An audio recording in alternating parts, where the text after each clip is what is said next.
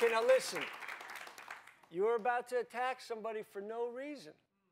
What do you have to say about these results? I ain't got nothing to say about the results. I mean, I apologize, so I'm sorry, but she had somebody in my house that took the money. No, you need to look at my eyes. I wish I would. No, baby, it's not even that type of damn party. No, I don't. Not looking your ass and tell you like a fool. No, make your look like a I told you. That's what the I told you. Hold on. I mean, I'm just. What do you want to do? What do you want to do? Joy, she passed the test. Joy. I want you to look in my eyes and tell me that you're sorry. I wish the I would. What the do you think this is? Joy, she passed the test. I don't care. I'm not gonna look her in the eyes and tell her.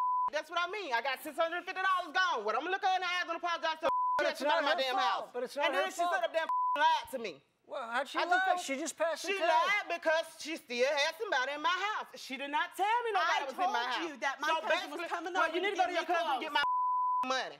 Listen. I mean, my thing is, someone took your money. It may have been the ghost. It wasn't her. It ain't no damn ghost. Really? What the ghost said?